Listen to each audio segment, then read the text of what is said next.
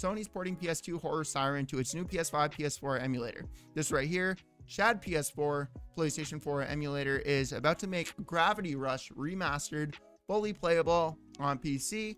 And then this right here, another update with emulation in regards to Sony, is Forbidden Siren is using Sony's new in-console emulator, raising hopes for more forgotten classics on the PS5. Now, why is this such a big deal? I am guessing that this is why Nintendo is becoming so active with this stuff as well. For those of you that are unaware, there's been a lot of uproar, and this is happening to me as well. A lot of my old emulation videos in regards to like the emulation consoles, the mini PCs that we've done, the handhelds that we've done. Nintendo is like really going after all of this stuff. And I haven't seen like Sony or Microsoft do this yet, but Nintendo, they've always been bad with this, but like now it's happening like to, I want to say probably 80% of the people that are covering anything even somewhat related to emulation. So the reason I'm talking about this is because I'm pretty sure that that's what the Nintendo Switch 2 is also going to be doing. They're going to be emulating and upscaling normal Nintendo Switch games into better whatever visual quality using a literal emulator. Like, are you ready for it? Oh, Nintendo, hold on, let me say it. Nintendo, are you ready? Nintendo, Yuzu, I guarantee you that is literally what the Nintendo Switch is going, or Nintendo Switch 2 is literally going to be using on the console. It is literally going to have Yuzu. That's what it's going to have built into the console. I guarantee you. Because Yuzu was so well, it was so well, why am I having such a hard time thinking of the word that I want to think of? Yuzu was so optimized. There we go. Real quick, just wanted to say that if you would like a PC from me, my Facebook business page is linked down in the description below. I do not charge you anything other than the cost of parts, which I do in fact give you a full list of everything with the final cost before I order it all with my own money. You do not pay me anything until you see the video, the performance, the benchmarks, and all of that kind of stuff. So again, link down in the description below. It was so well optimized. Zelda ran superior to Zelda on the normal Nintendo Switch. Mario ran superior to the normal Mario on the Nintendo. Literally every single Nintendo Switch game. I'm not saying that I used it. I'm just saying what I saw other people use, educational purposes only, you know? So what I saw other people, not myself, other people use just for educational purposes that I'm explaining right now, Nintendo, is that those people seem to have been able to upscale literally every Nintendo game that, just again, educational purposes. I'm just informing people of a situation that is like literally happening right now, which I'm actually going to do. And I'm really surprised that this is even a thing still after all the, yep, it's still there. And I know that you guys are like also educational purposes only. I'm not saying that any of these have Yuzu on them. I'm just saying that there's quite a few people that seem to have maybe possibly bought 12 terabyte drives that could maybe just slightly chance, less than 1% chance, possibly educational purposes only, have Nintendo every platform, as a matter of fact. Actually, 12 terabytes, let's just be honest, possibly could have all of them, you know. And then people like me that kind of maybe have a 4090 in their computer. Not, that's definitely like a, I don't, this is, it kind of looks like a brick from here. So just saying, there's possibly a chance that I have a 4090 and maybe also have a 12 terabyte drive that I possibly could use sometimes every once in a while, but I don't think that that's actually the case. So my point in explaining all of this stuff is that, you know, the Nintendo Switch 2 is going to be coming out pretty soon.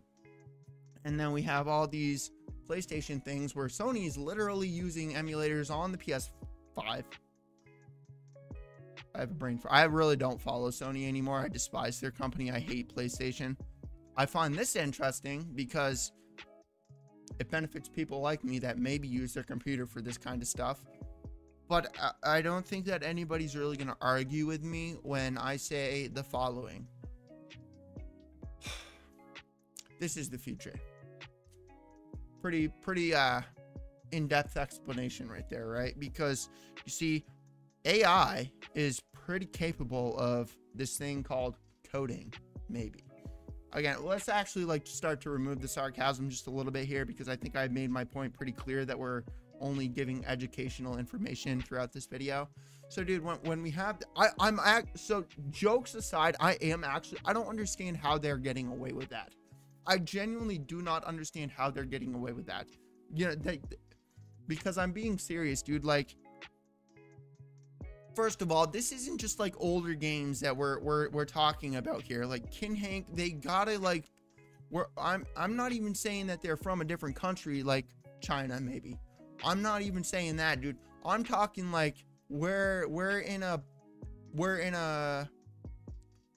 actually let's actually use a really good example. Kinhank, I'm pretty sure, owns their own island, has their own government, makes their own laws, and is shipping these 12 terabyte drives out of their own country with their own laws on their own private island. That has to be what's going on, dude, because it's like, this is not just older games that we're talking about here, man. This is like brand new stuff, and we're talking about like not just like brand new stuff, we're talking about full libraries of brand new stuff. Okay, so that's where I'm like just kind of, and this isn't just like, this is like just a like, okay, this has been around for a day and then tomorrow it's gonna be gone. Like, dude, search it on YouTube. There's probably videos that are a year old, and this has been these have been being sold for over a year. I don't get it. I just don't understand it. I don't understand how they're like actually able to do that. And I possibly could have one. I'm not saying that I do, but I possibly could have one. And the thing is it's not like it's not like it could possibly work. Like it kind of does work. Just maybe, just a little bit. And yes, I'm fully aware that everyone's like, oh my goodness, I plugged it into my computer and maybe possibly could have gotten a antivirus notification of it having malware. This drive, another brand drive, any drive you ever get in the future of all drives that are ever released will have one of those. And it is because it is an execution .exe file. All of the possibly all of the antivirus softwares could maybe notify you with that. It is because of the .exe file. Okay, so yes, you could probably, I mean, it is going to notify you of this.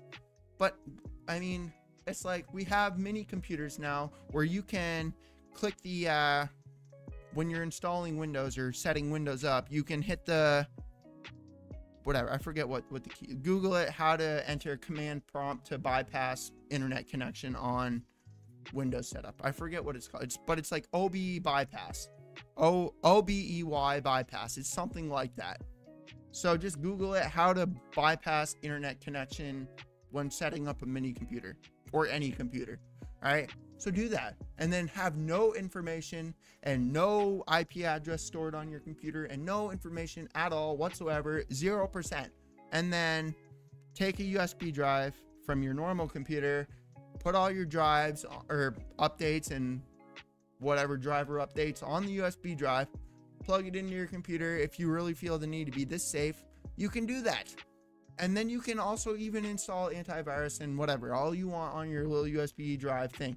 Dude, and there's nothing going to happen to your new little mini computer, which to be fair is going to play like 90% of the stuff anyway. Yeah, you have to go in, and I know it's just so difficult to like map your controls as if like they know what controller you're using. It's kind of like, I consider that common sense to get one of these, and they're probably not using the exact identical controller that you're using.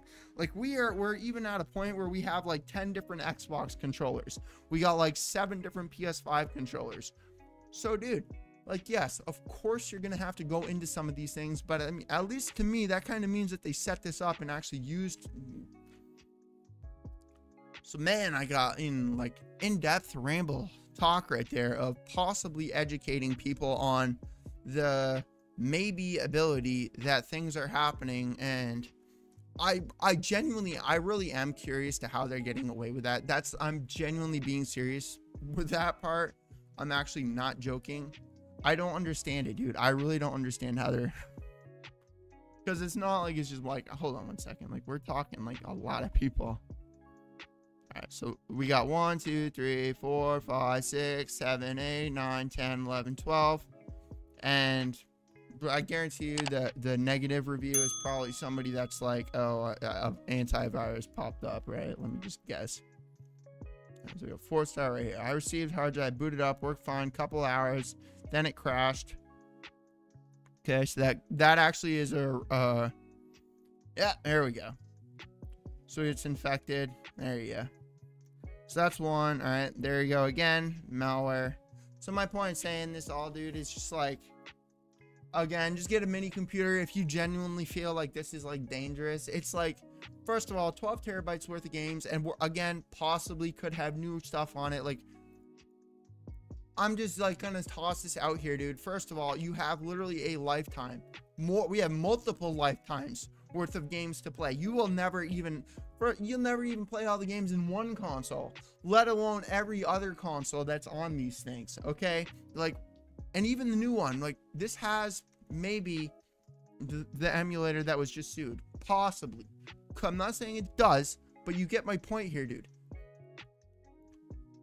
Like, is that not worth it to you? You get a mini computer. You don't even need the best mini computer, dude. Like, you need like a nice, like little, like maybe like $400 or $500 mini computer that you can just like not connect to the internet and get one of these.